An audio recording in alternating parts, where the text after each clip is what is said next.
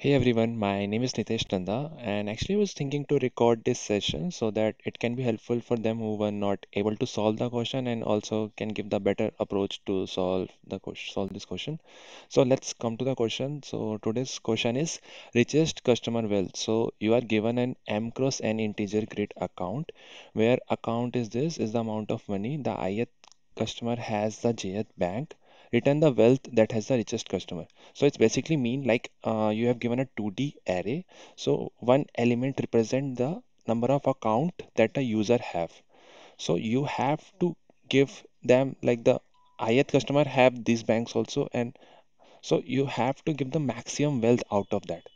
So what we will do, let's see in this. So we have given this account. So what we need to give is we need to calculate the maximum wealth. Out of this, we have to give maximum wealth. So how we can give this? So let's calculate the wealth for each customer and let's see what is the maximum for this case. So as you can see, if I do the sum for this 1 plus 2 plus 3 equal to 3 plus 2 plus 1 equal to 6. Okay. We'll take a variable which is wealth equal to 0. Okay, so I will take the maximum wealth whatever I have. So I will check is 6 is greater than 0?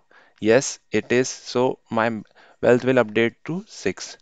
Now I again calculate the wealth for this also. So how can I calculate the 3 plus 2 plus 1? For this it is also 6. I will check whether my wealth is greater than 6. So it is not greater than 6. So we will not update it. So for this case my maximum answer is equal to 6.